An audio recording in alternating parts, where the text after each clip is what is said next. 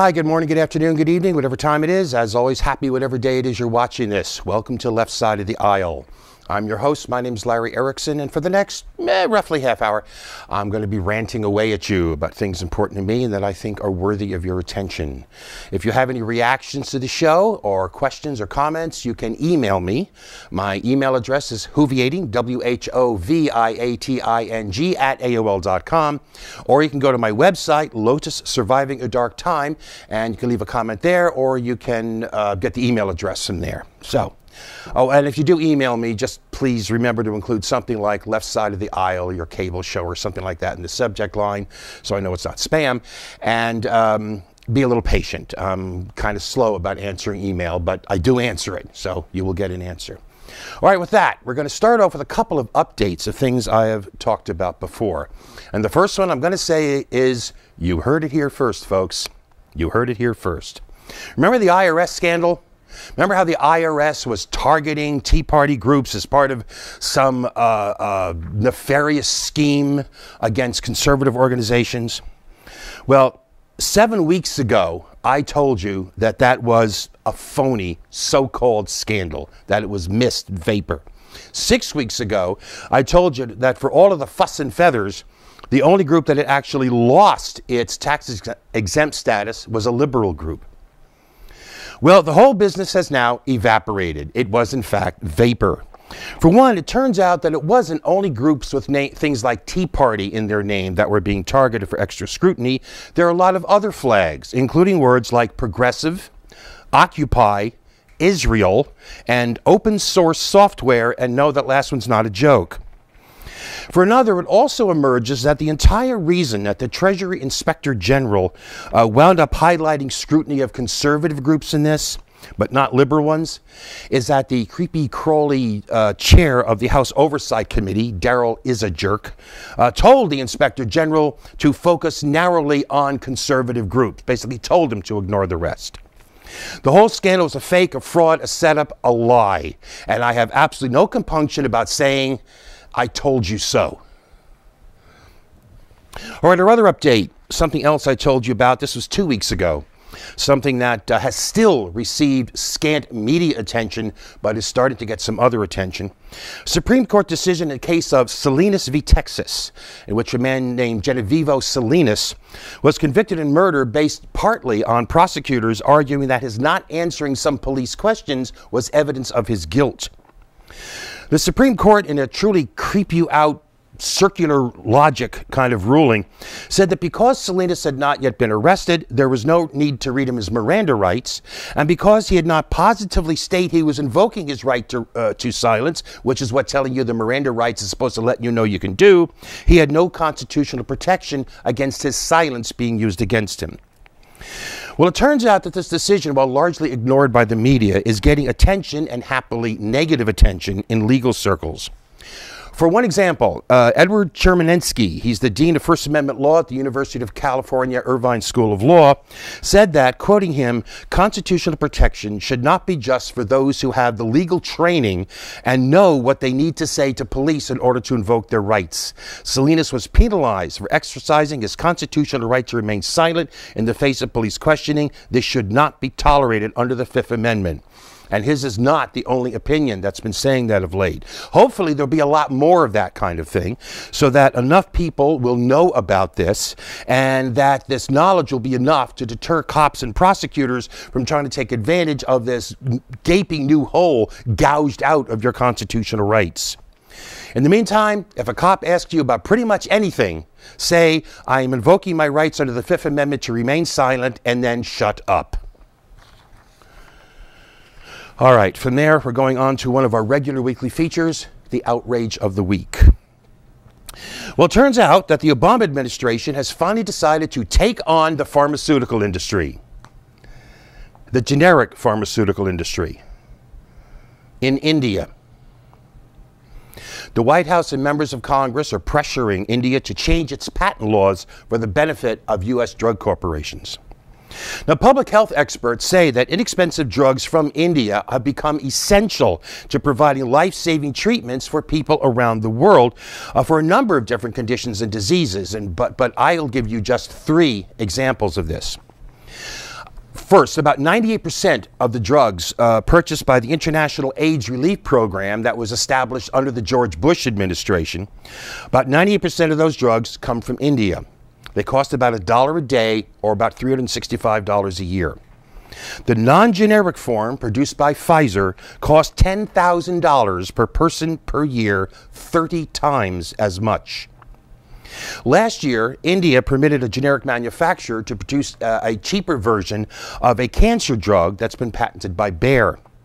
Bayer was charging $5,000 a month for this drug, while only servicing about 2% of the people who actually need it. The generic version costs $157 a month. Bayer's version costs 32 times more.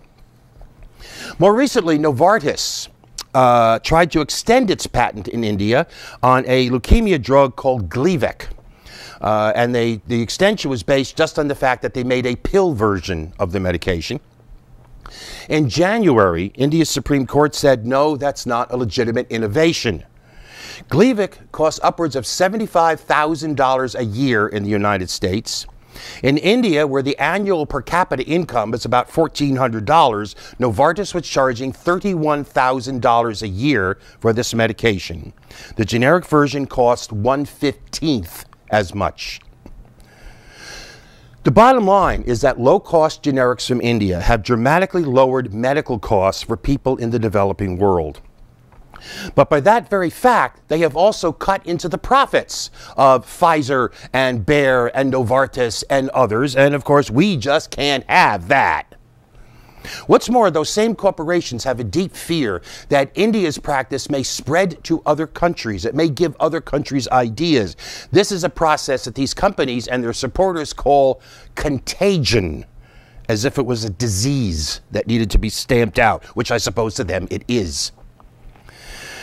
So given the choice between providing succor for the poor and the sick around the world and providing succor for giant corporations in the industrialized West, there was just no competition.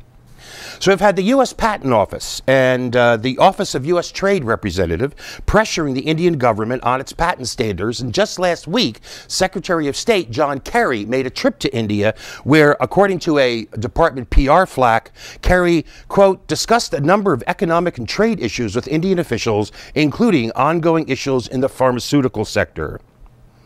Last week, a bipartisan group of 170 members of the House sent a letter to Kerry and Obama grousing about India's patent system, and that was followed by a House hearing on June 27th that spent most of its time soaking up the whining of one Roy Waldron, the Chief Intellectual Property Officer of Pfizer, and happily nodding away as he bizarrely claimed that imposing U.S.-style intellectual property regulations on India, that is essentially giving monopoly control of India's medication supply to U.S. and European corporations, would, and yes, he actually said this, it would help develop a more robust and innovative medical system in India. And all this is coming despite the fact that Nirupama Rao, who is the India's ambassador to the United States, according to her, more than 85% of all of the patents issued in India for pharmaceutical inventions between 2005 and 2011 belong to foreign corporations. But apparently 85% is not enough for them. Well, 2 weeks ago, I told you how BigPharma have become notorious for manipulating patent laws to keep their greedy hands in our pockets. Now, patents are supposed to last normally for about 20 years. But pharmaceutical corporations have often succeeded in getting patents renewed by either claiming a new use for an existing drug or by getting a secondary patent for the drug based on nothing more than a minor reformulation or a change in delivery. Say, instead of by injection, it's now by pill. This practice is known as evergreening, and it's opposed by the World Health Organization specifically and precisely because of its effect on the availability of medicines for the world's poor. The blunt fact is that people around the world are dying unnecessarily because of the greed of Big Pharma. Greed embraced, endorsed, and urged on by Congress and by Obama. And if that can be anything but a gross moral outrage, I can't imagine what else would be. That is the outrage of the week. All right, before a break, one more thing. From the bad to the sort of good, at least, we have a Hero Award. The Hero Award is given as occasion merits to people who just do the right thing on a matter big or small.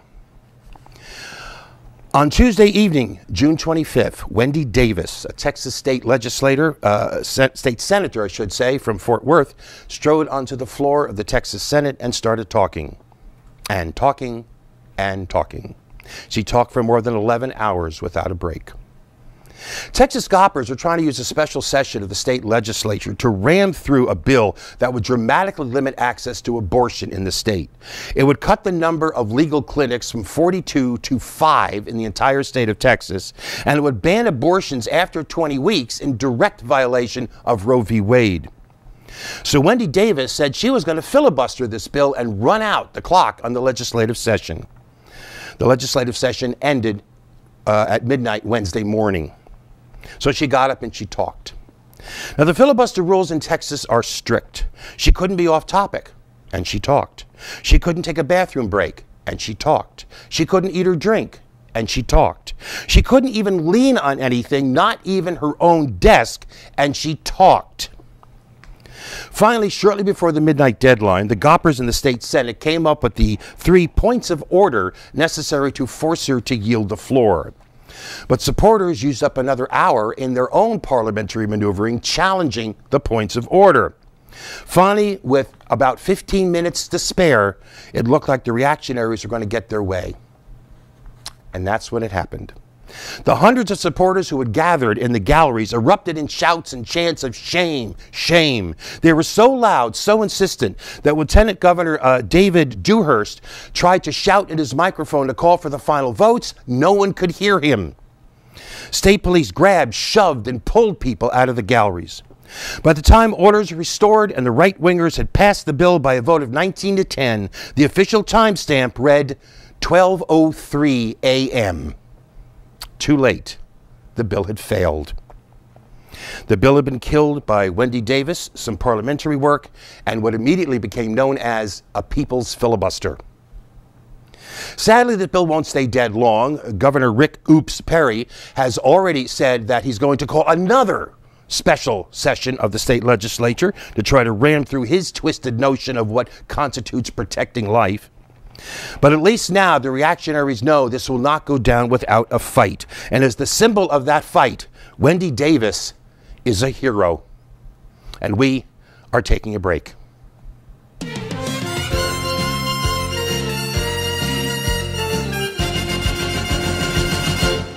And we're back, and welcome back.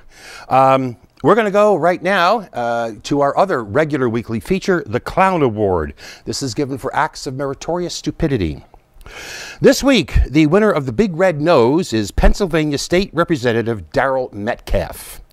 Now, last Thursday, State Representative Brian Sims of Philadelphia, he's actually the first openly gay member of the Pennsylvania State Legislature, but Sims attempted to take the floor to talk about the Supreme Court's decision striking down the Defense of Marriage Act.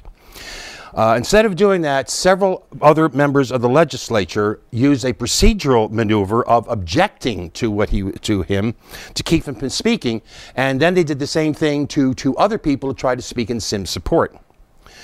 Only one of those lawmakers who did this would admit to making an objection. That was Daryl Metcalfe. He said, I'm quoting, "I did not believe that as a member of that body that I should allow someone to make comments such as he was preparing to make that ultimately were just open rebellion against what the Word of God has said, what God has said, and just open rebellion against God's laws." In other words, according to Metcalfe, you say what the Bible says or you don't get to say anything at all. Metcalfe is from Butler, Pennsylvania, which is named for Major General William Butler, who was killed at the 1791 Battle of the Wabash, also known as St. Clair's Defeat, which stands as the worst defeat ever inflicted by the U.S. Army, on the U.S. Army by Native Americans. All of which seems appropriate since Metcalfe's brain also seems to have died a couple of hundred years ago. Daryl Metcalfe is a clown.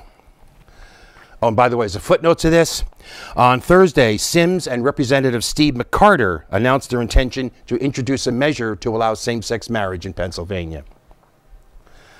All right, for the rest of the show, I'm going to be talking about something here. This show will be seen during the 4th of July week, 4th of July week and weekend. So I hope you enjoy your 4th. I hope you get to see some fireworks or watch a parade, or I hope you get to have a cookout or a barbecue or a picnic, or I hope you just get to loll in your yard or on your couch with a cool drink and, you know, watch the tube, whatever. The 4th is time for fun, and I hope you get your share. Of course, though, it's also a day of patriotism, of celebrating our nation and our heritage.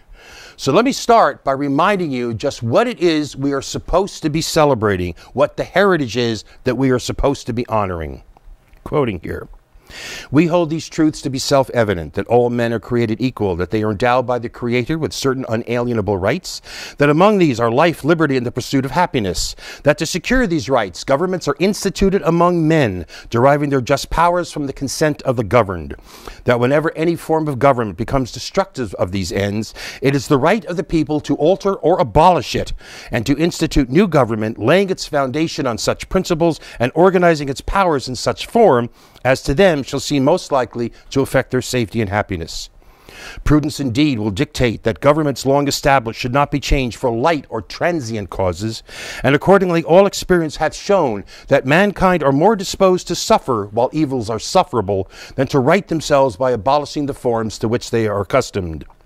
But when a long train of abuses and usurpations, pursuing invariably the same object, evinces a design to reduce them under absolute despotism, it is their right, it is their duty to throw off such government and to provide new guards for their future security. That is the second paragraph of the Declaration of Independence, which was adopted on July 4th, 1776, which is why July 4th is the holiday. Which means the 4th is about celebrating a history of revolution, celebrating the right of people to resist oppression. That history, that principle should form the basis of our patriotism. So the 4th, again, is an appropriate time to talk about patriotism, and that's what I'm going to do. Now, I'm going to admit at the top, those of you that are regular viewers may note this, that some of what I'm going to say are things that I said to you just 5 weeks ago. I don't care, it bears repeating. Thing is, I never used to think of myself as patriotic. In fact, I never used to think about it much one way or the other. I actually started thinking about what patriotism is, what it means to me, thinking of principles and beliefs and so on in the context of patriotism during the presidential campaign of 2008. During that campaign, Barack Obama made a speech defending his patriotism, in the course of which he went out of his way to attack the anti-war activists and the counterculture of the 1960s. Bluntly put, he was defending his patriotism by attacking that of others, including me. Sadly, too many people, especially among politicians, follow suit with that. They make patriotism a matter of political or personal gain rather than substance, a matter of ostentatious display of flag pins and the Star-Spangled Banner and swirling music and fluttering flags. In fact, next time you see a political debate, amuse yourself. Notice how many of the guys in that debate are all dressed in red, white, and blue. Red tie, white shirt, blue suit. Check it out.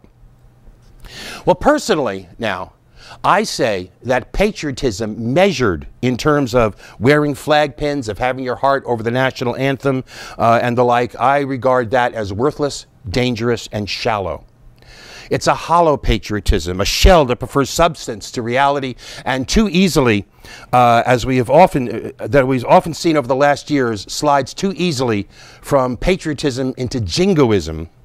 As even now, people who, had they done this to the British government in 1776, we would be hailing them in our school history textbooks as great heroes, here are being called traitors, and yes, I am thinking of Edward Snowden and Bradley Manning. Before I go any further, by the way, don't bother claiming that I said wearing a flag pin is shallow. I said no such thing. I said a patriotism measured in those terms is shallow, and it is. So, here's my understanding of patriotism. Some years ago, I read the comment that about patriotism, that it is natural to have an abiding affection for the land of one's birth. And I can completely agree with that, and I do. But going beyond that, I say being an American, being a U.S. patriot, means being dedicated to the ideals on which this country was supposedly founded. Ideals that, at its best moments, it strives to live up to in as full a measure as it can. Ideals such as life, liberty, and the pursuit of happiness, as the right to rebellion against oppression, as promoting the general welfare, as political freedoms, as representative government of, by, and for the people. The ideal of, to sum it up in a single phrase from the preamble to the Constitution, of an intent to establish justice. A justice, I say, must include the economic and the social as well as the political, if it's to have any real meaning. Patriotism, that is, as far as I'm concerned, lies in the devotion to the ideals, not in any outward symbolic expression of it. So I don't wear a flag pin. I don't put my hand over my heart during the national anthem, which, by the way, I was told as a kid is something that some people do and some people don't, but was not required. I don't sing along with the national anthem, and although I know some people will say I undermine my own argument this way, I don't care, it's the truth. I don't stand up for the national anthem. Patriotism does not lie in symbols. Further, patriotism does not lie in support for or opposition to any party or any policy, except as that opposition or support is based on those principles. For example, we're supposed to be a free people, which means an opponent of the Iraq War who was angered by the executive branch's usurpation of power was much more patriotic than a war supporter who kept referring to the president as commander-in-chief as if we were all soldiers required to obey orders, than a free people with the duty of any free people to question authority. We're supposed to be a daring people. We applaud ourselves for our daring, how we dared to cross the oceans, we dared to cross the plains and prairies, we dared to step out into space. That means, however, that an opponent of NSA spying is more patriotic, is more in keeping with that notion of daring, is more in keeping with what we like to tell ourselves is our heritage, than those who applaud the stripping away of our privacy and our rights as they cower in fear of a dark and vaguely defined other. So, I'm not patriotic, as the term, unfortunately, has come to be defined by too many people. No flag pins, no singing the national anthem, none of that. But if patriotism can be understood as embracing the ideals of our nation, as striving to hold this country to the highest of those ideals rather than the lowest of its prejudices, if it can be understood as committing to a notion of the U.S., of what we as a people can be and have at times approached being, then I submit to you that I'm as patriotic as they come. And I have neither patience nor tolerance, patience with nor tolerance for those who would make patriotism a matter of gestures and symbols and decorations rather than conviction. Now, the fact is, even many professional grouches, like me, for example, are actually unregenerate romantics. Our sharp words are honed on the inexplicable, the unexplainable, yet still unshakable conviction that things not only should be, but can be better than they are. Some years ago, I wrote to a friend that our strongest, surest beliefs are those we don't even know we have until we find them within us. That is, our deepest, most abiding beliefs. They're not born of rational argument and philosophical analysis, but they grow naturally out of our root moral and ethical convictions. That argumentation, that analysis can give shape and form to those beliefs, but it doesn't drive them. It's driven by them. So, despite my tendency to try to argue points rationally, to try to say, here's the data, here's the facts, here's the conclusion, from time to time, it becomes, and by the way, one of my favorite phrases is, passion and substance are not mutually exclusive. From time to time, it's wise for me to try to drop away to that point where I can just say, I believe. I believe that life is our highest good, and that advancing life is our highest ideal. I believe that whatever advances life, whatever improves life, is an expression of our humanity, that self-awareness, a capacity for love, that reach for hope that separates us from the other animals of the earth. I believe that that which opposes life, which advances hunger, oppression, and death, are rejection of that quality, a rejection of our humanity. And I believe that to be human is to reach for our potential, and I believe that is patriotic. I believe in family, but a broad, deep sense of family, a family based on commitment, not on ceremonies, on ties of the heart, not on ties of the blood. I say we must reach beyond the personal to the public, beyond self to others, beyond us and them to we, beyond self to the community. And I say that is patriotic. I believe we have social obligations, moral commitments to a type of extended family of people we'll never see, never meet, never have any connection with, but with who we share a mutual moral duty, a community extending even to the community of humanity. And I say that is patriotic. I believe we must ultimately reject the right of so few to have so much when so many have so little, that we must resist the power of so few to control so much when so many control so little.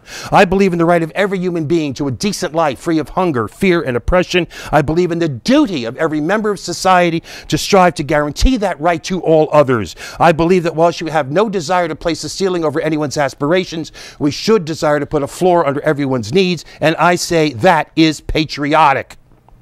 I believe ultimately in justice, not in perfection or idealized utopias, but in human justice. A justice that rejects the ascendancy of bombs over bread, of private greed over public good, of profits over people. A justice that centers on the preciousness of life, a justice that embraces the economic, the social, and political. And finally, I believe in the indivisibility of justice. It must be justice for them as well as for us, or it's not justice but mere favoritism. And I say all of that is patriotic. Now, I may sound like a philosopher, but what I'm interested in is change, getting the job done type change. So I believe in being practical. But I don't mean it in the sense of those who, the so-called progressives, who lower their sights, harden their hearts, darken their vision, and congratulate themselves on their realism. You know the saying, I dream dreams of things that never were, and ask why not? We need to dream dreams of things that never were and ask how. What are the practical steps we can take today? We have to approach the world with steel in our eyes. But we can't let the steel in our eyes cloud the dream. We have to hold fast to the vision of what we as a people, what we as a nation can be, what we can do, and not settle for so many do for the hope that it will simply get no worse, or even less, that it will get worse more slowly.